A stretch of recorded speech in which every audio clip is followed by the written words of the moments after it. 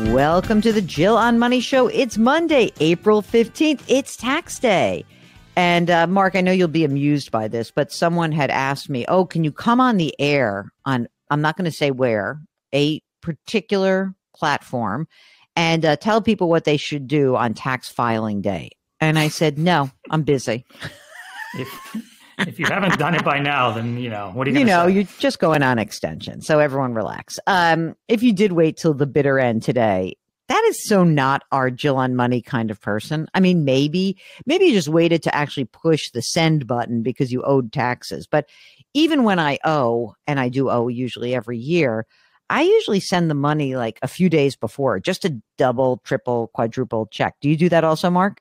Oh, I always do it a few days before. I never want to go right up to the last day. I know. We're both such wimps. We're like, oh, I never would do it that day up. Anyway, if you found out something interesting about your life and your taxes, that is actually very good because sometimes this is the greatest time in year to do a check-in with yourself and to really try to figure out what is going on and what you can take away from some of the planning work that you've just done. So if you would like to maybe push through some of the inertia you've been feeling, maybe tax time will do it.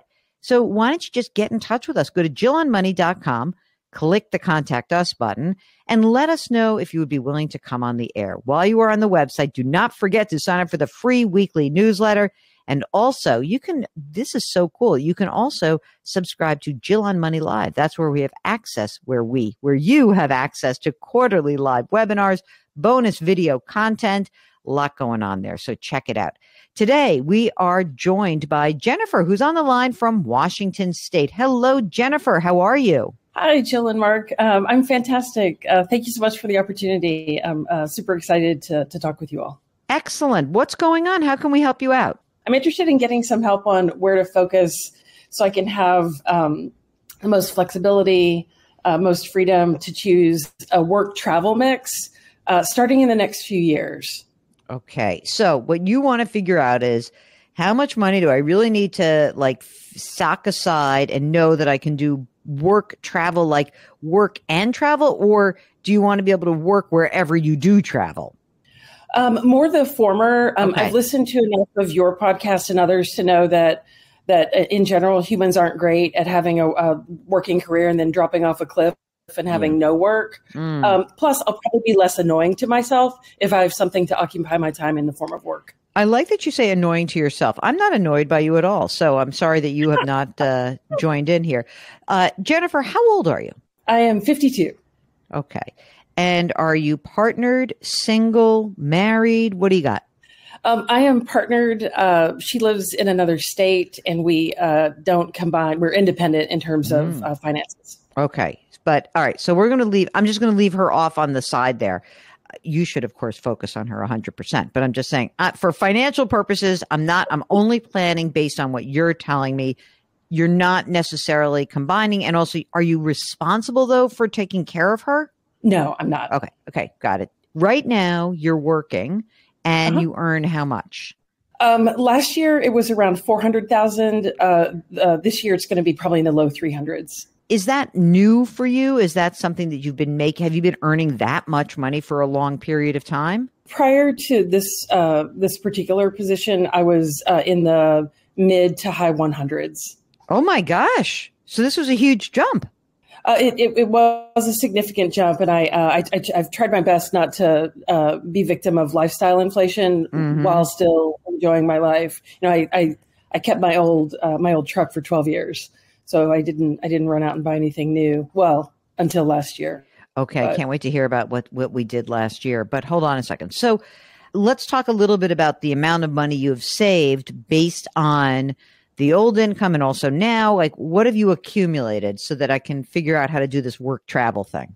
Sure. I'll give you the rundown. In rollover IRAs, I have $1.2 million. Woo. In Roth IRA, I have $818,000.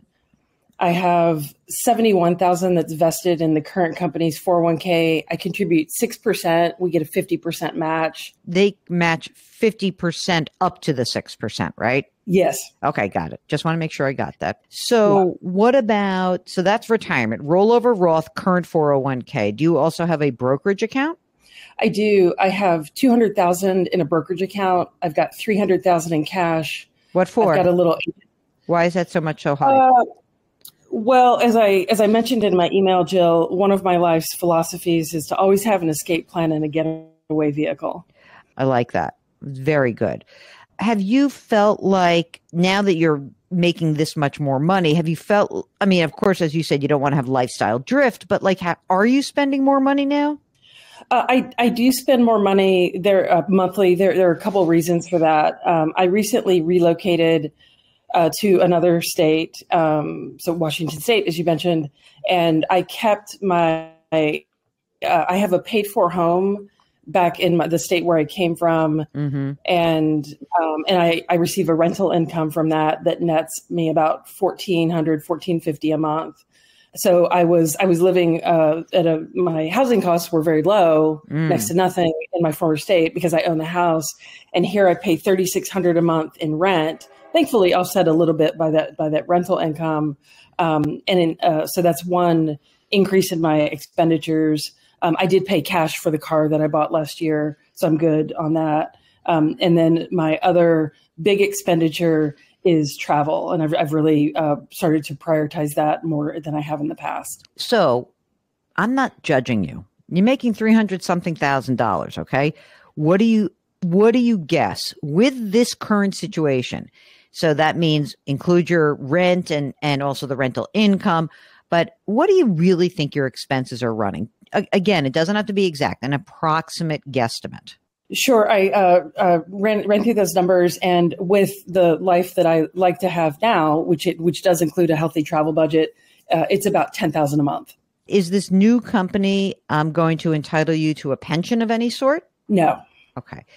Do you feel like give us an idea of what you think you'd like to happen, like besides the escape plan with a getaway vehicle? But I mean, like, what would you like to happen over the next 10 or 15 years? Well, I'd like for a few things to happen a little bit before 10 or 15 years. Okay. So what I'd like to do in the nearer term is work in my profession for, say, the next 3 years at most. And while I do love it, I just thought maybe of shifting gears in my mid-50s and add a little bit of texture to my life. Maybe try something else. Okay. Definitely not a fan of, as I mentioned, just dropping off a cliff and not working at all. I do want to continue to work, but maybe something that's a bit more flexible. So when we think about that, I'm going to put this down. So 3 years of work in the low 300s, continuing to save a lot of money. Then at age 55, until some period of time, you'll tell me when, what is the hope in terms of some income for that? Let's call it your off ramp. That's your off ramp period. Like 3 years, you're going, pedal to the metal. Now you're going to ease up. We're getting over to the side. We're exiting. And now we've got an off ramp. How long is that off ramp going to last? And how much do you think you can earn during that period of time?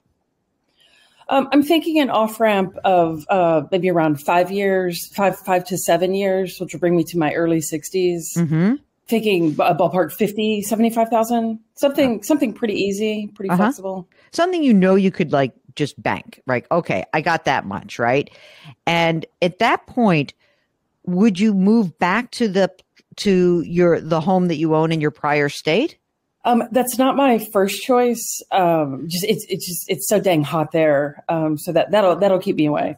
Okay, wait. Then I have another question for you before you go. Tell me how much that house is worth right now.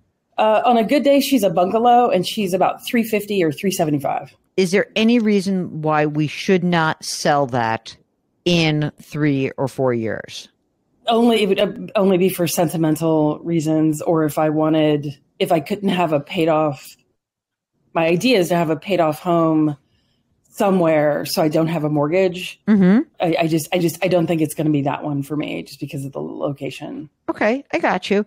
I mean, it's just like you're not making that much money on this asset that is, again, worst case, a $350,000 asset. But I mean, it's not terrible, but it's okay. But it is equity that is available in some form to do something with.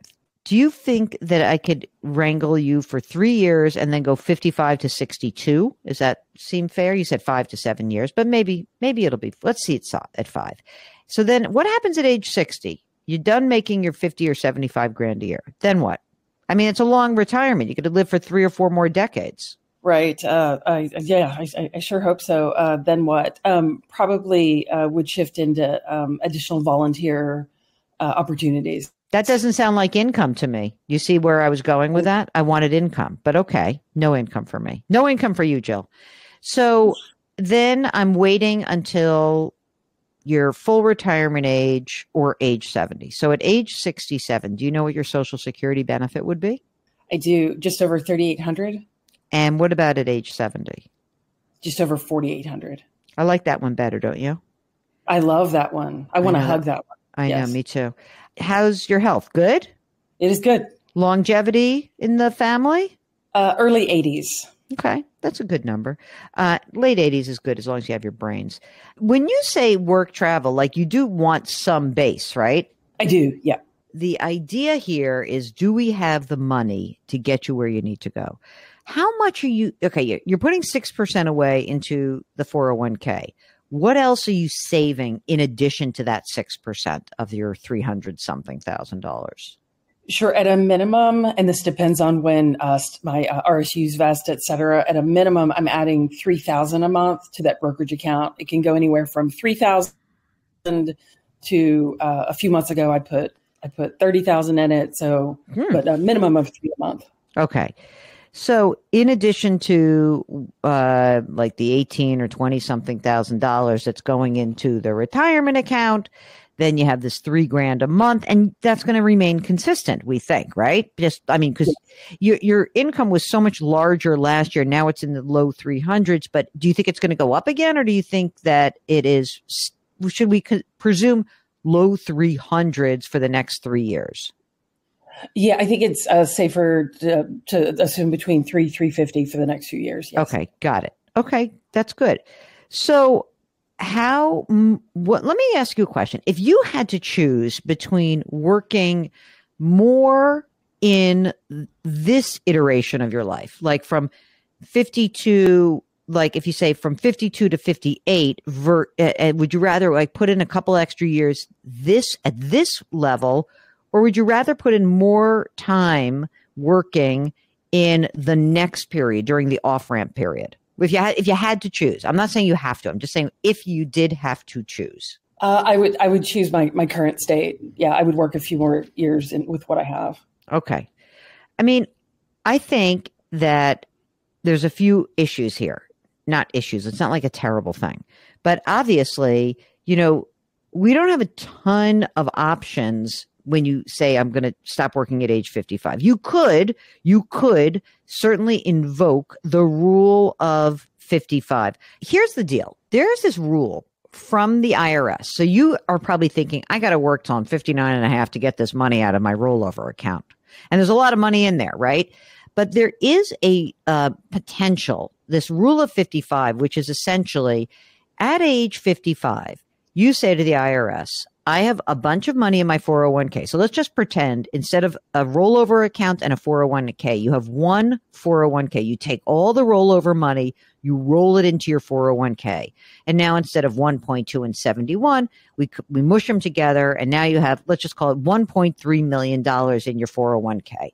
And let's also then presume that you work for 3 more years, you put the contribution and they put the contribution and everything grows. And let's just pretend you're at age 55 and you've got $1.5 million in your 401k.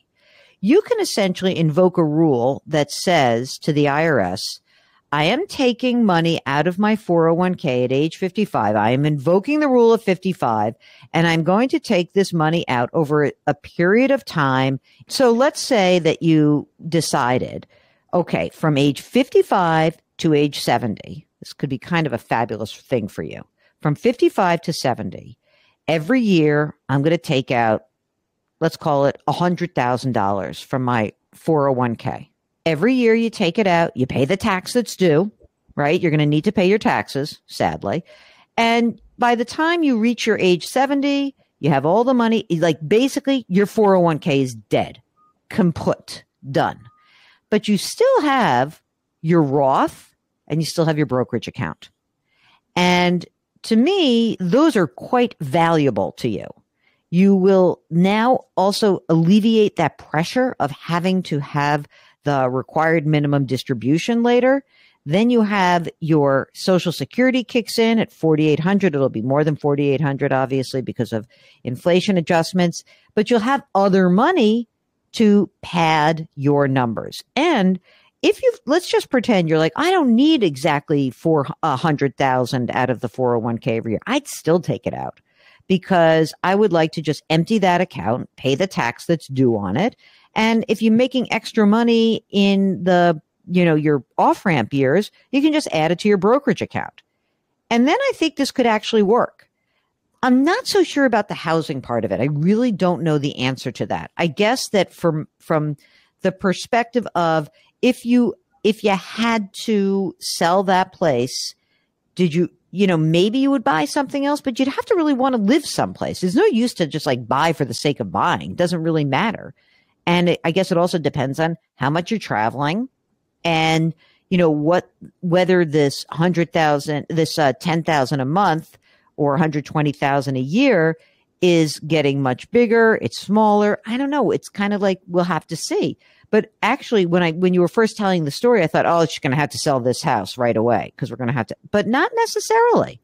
And maybe the rent will be enough. Or maybe you'll say, I don't want to deal with this as a rental. I'm going to sell it. I'm going to rent somewhere else. And let's see if something else comes up. I think that this works. What I am not exactly sure about is the housing aspect. If you say to me, I just want to own something that gives me a huge sense of security, I get that. But whatever you sell the house that you own for, then that's what you have to spend on your new place. Because what is clear to me is that adding a mortgage into this might actually not be great. And additionally, if you say, well, no, I don't really want a mortgage because I'm sort of allergic to a mortgage. But if all of a sudden you say, I need to invade my brokerage account to pay for a different kind of home, I'm going to come back to you and I'll say, okay, well, either then that off-ramp work has to continue for a longer period of time, or you have to reduce your expenses, which may happen naturally. You may decide, I don't want to do as much travel in my, from 55 to 70, you might be like a travel animal. And then at 73, you might be like, I'm not traveling as much. I've scorched the earth. It's been great. But I think you can do this, Jennifer. I'm excited. Okay. I had a moment of white hot panic when directionally, I think I'm headed in an all right place. And I think I've saved a decent amount of money. A great amount of money. But sometimes, Jill, I got to tell you, I think, what does a girl have to do? Like, how much money does a girl have to save? Yeah, I get you because I think also what happens is we move our own goalposts. So I presume if I spoke to you 20 years ago and I said to you, Jennifer, at 32, if I said, you're going to have $2.5 million saved by the time you're 52, you would look at me wide-eyed and say, that's impossible. There's no way I could do that. And you do. That's what you have. And that doesn't even include the equity in your home. If you want to give yourself that off-ramp, great. You should totally do it. And if you need an escape plan with a getaway vehicle, you've built that for yourself. You've created your own escape plan. The getaway vehicle is gassed up and ready to go. The question that will plague you, which I cannot answer, is whether you actually want to invoke the escape plan or not. And you don't have to. You might be like, all right, now that I know I can do it, I'm super scared about it. That makes me nuts. Okay, maybe, but you don't have to worry. There's nothing bad that's going to happen. The more you work, the better the plan gets. But the more you work, the more you work. So you can't, you have to give yourself permission to invoke the plan. Okay, if you, like Jennifer, want to join us on the air and figure out what big questions you want answered, all you need to do is go to our website, JillOnMoney.com, click the Contact Us button, and we will get your note. If you want to join us live, check that box. Mark does everything else. While you're on the website, check out all of our content. It lives there. Happy Tax Day, everybody. Don't forget to do something nice for someone else today. Someone probably does need a little bit of something, a little boost, because they're going on extension and life ain't going to be much better 6 months from now. They're going to do it all over again. Change your work, change your wealth, change your life. Thank you for listening. We'll talk to you tomorrow.